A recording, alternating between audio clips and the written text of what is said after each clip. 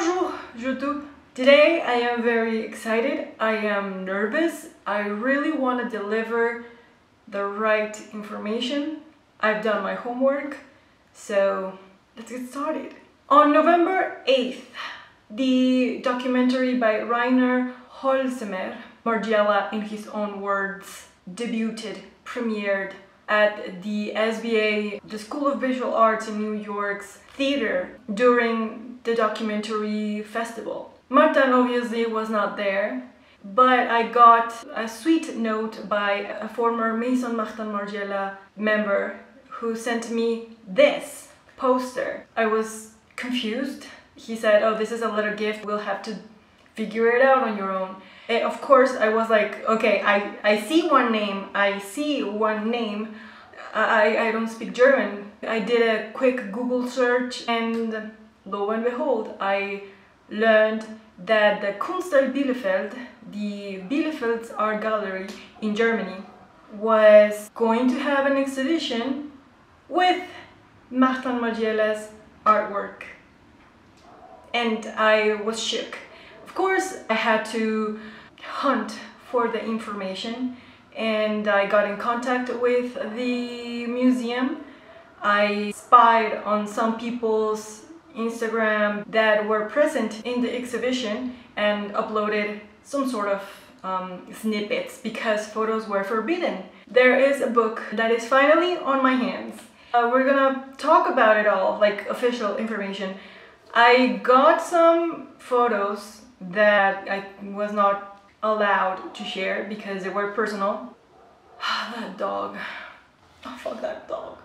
It's been 2 months of going crazy to see and to understand what has Martin been doing for the past 10 years. I knew some things I heard from former members and from, you know, information you get here and there, but not official.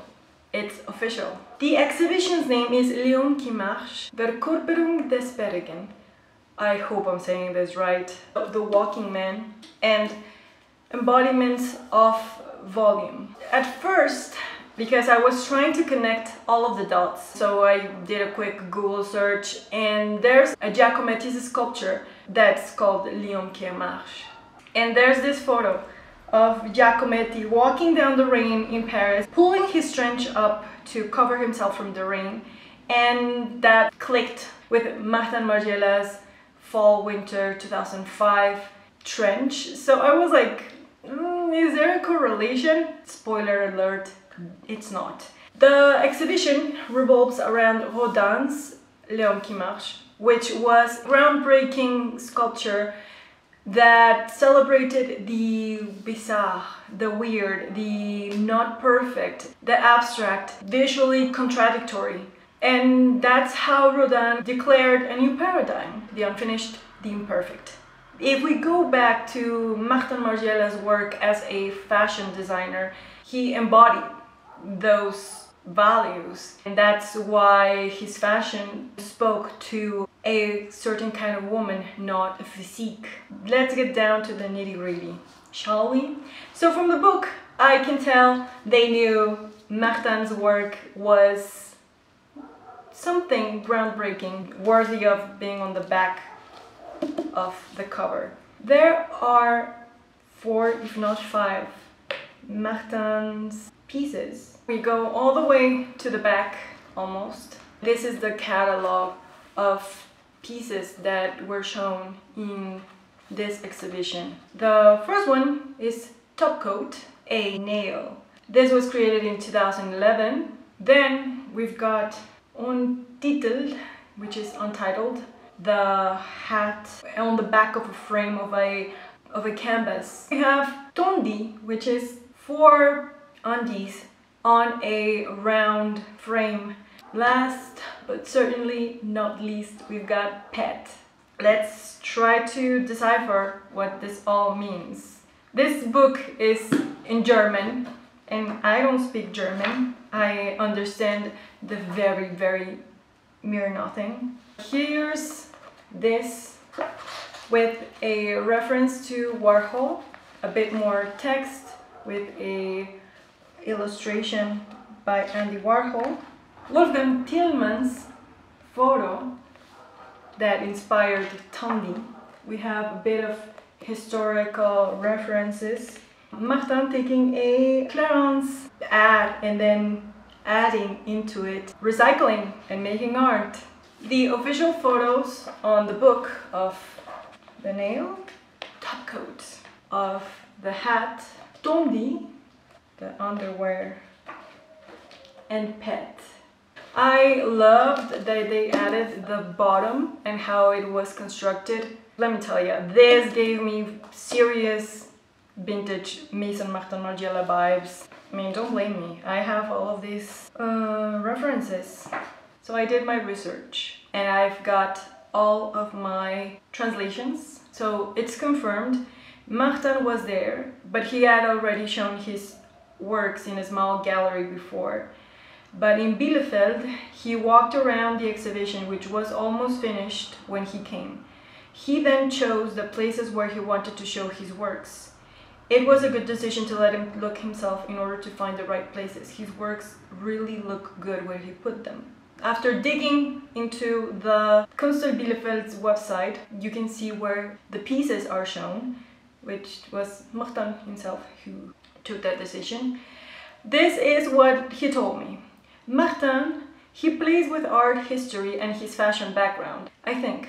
Take Pet, for example, a cone covered in artificial fur. The fur refers to Meret Oppenheimer, the artist who made the famous cup from fur, for example.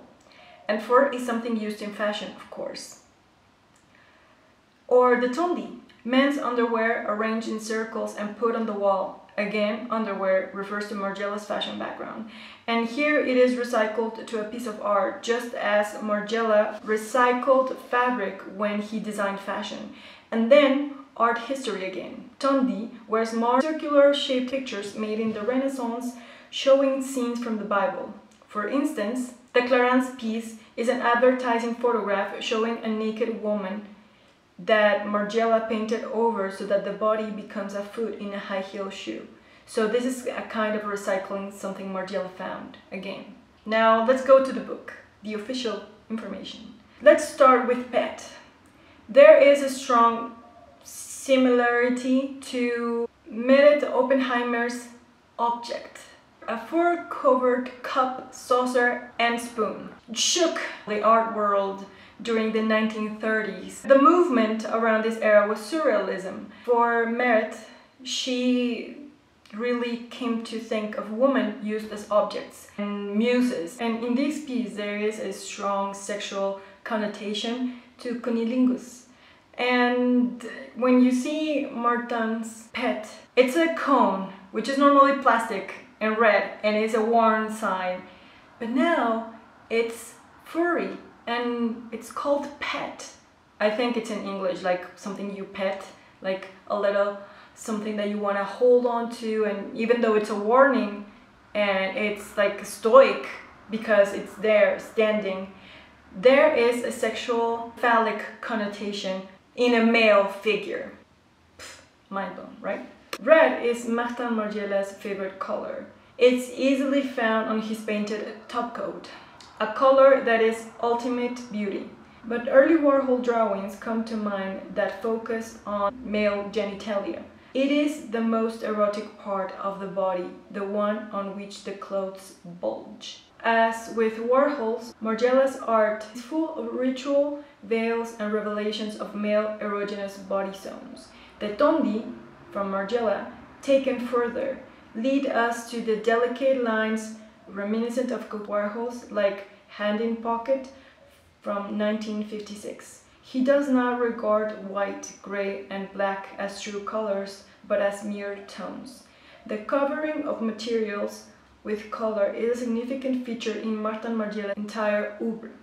The layer of white paint creates the illusion of a neutral canvas, while white also stands for the strength of fragility and the fragility of passing time, as can be seen again and again in the text by Barbara Binken.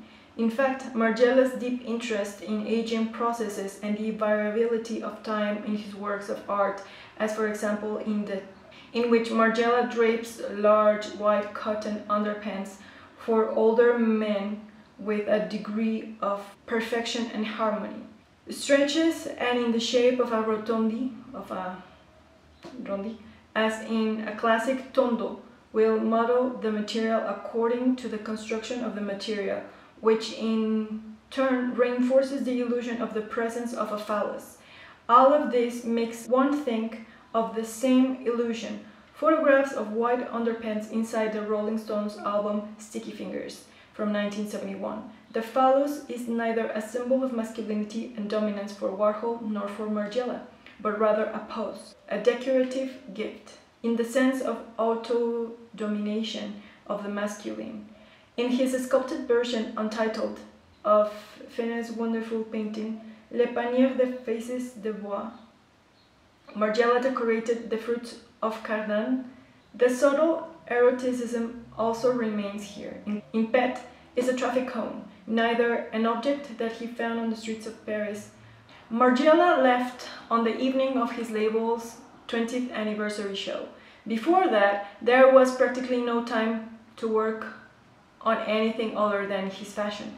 The painting of the black high-heeled shoe also remains one of Margiela's defining role models, both in his fashion and in his art. Lizzie, whom he spent his time at art school, discovered the way Warhol played the media was impressive for Margiela, even if Margiela, in sheer con to Warhol, refused to take on a celebrity role. Margiela refused public appearances just as he refused to be photographed or to give interviews. All attention should be paid to his fashion. Margiela still maintains his distance from the press and the public to this day. On the occasion of the 20th anniversary show in 2009, it was not the person Martin Margiela, but the fashion house who answered the questions asked by Joseph Kosuth for the Interview magazine, which was once founded by Warhol in the flat, plural answer style that had been used over the years. Even if, while we do not normally refer to specific people to explain our work and intentions, we cannot deny that the work of some artists definitely has an impact on us or is a source of inspiration, whatever it may be called. Andy Warhol's work, but also he as a person, undoubtedly had an extremely stimulating effect on us. Margiela himself was enthusiastic about Warhol's shoe illustrations from the 1950s. So it seems that Warhol has indirectly contributed to Clarence's fashion and art. In the summer of 1993, Martin Margiela took part in the June exhibition at the Tatas Ropa Gallery in Paris, which opened in 1990 in the Marais. The much-noticed exhibition, curated by Oliver Sam and Aileen Flies, the two founders of the cult magazine Purple Prose, also showed works by the artist Dominique Gonzalez-Forster and Wolfgang Tiemanns, who was still to be discovered. It was one of the favorite photos, most important assistants, and today a well-known fashion designer, Wolfgang Tiemanns, namely Lutz, or Lutz Hell, one of Margiela's, and introduced Tiemanns to each other. Tiemanns introduced Lutz Hell to Martin. If you not know, Lutz designed the AIDS t-shirt and he was the knit designer for Margiela. There's a part that says, Mode ist kein Kunst.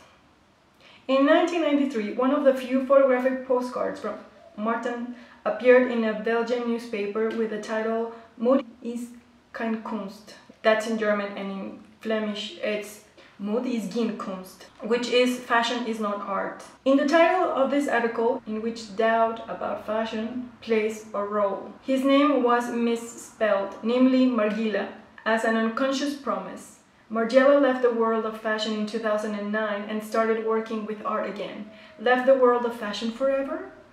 However, Martin is shown in the Bielefeld Art Gallery with works that relate to his artistic beginnings and connect him with his deep passion of making art. Finally, this exhibition shows for the first time works by Martin, who has shaped generations of fashion-conscious people to this day by actually creating his embodiment of the ideas of surreal worlds as fashion, for anyone who understands bodies as carriers of art.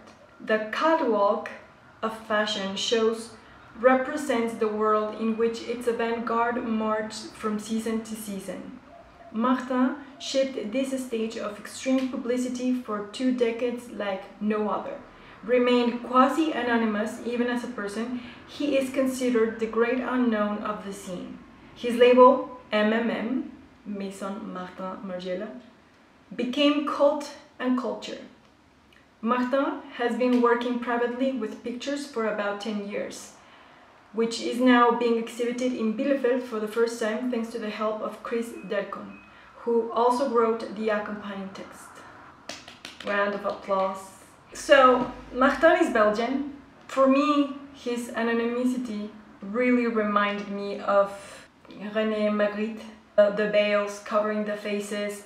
I always thought his art was a bit surreal. It's interesting seeing his work being very similar to this movement. This exhibition is still running. It will end on the 8th of March of 2020. Rumor has it Martin is working on his first solo exhibition in Paris for this year. So probably, I know these pieces are on loan for the Kunsthalle Bielefeld and they will be sent back to him, and probably they will be shown in Paris soon, or New York, who knows. Finally, answers have been given. He has finally put the nail on the coffin for his work as Maison Martin Margiela. It's not a coincidence that the day before showing his work, the documentary in his own words, as a response to the We Margiela documentary, which I find is very important, that he gave some insight to his process. And Margiela in his own words documentary was filmed during his time in Galliera basement working on the exhibition, the Margiela Galliera, that was shown last year in Paris. So yeah, it's interesting. I, as a big Martin Margiela fan, I'm not gonna lie, it made me so happy to know that he was doing something that he wanted to do. No strings attached, sharing with us mere mortals his work and knowing that he's okay. If you have more insights and you've got your own interpretation of his work, please share. So yeah, until the next one, ciao.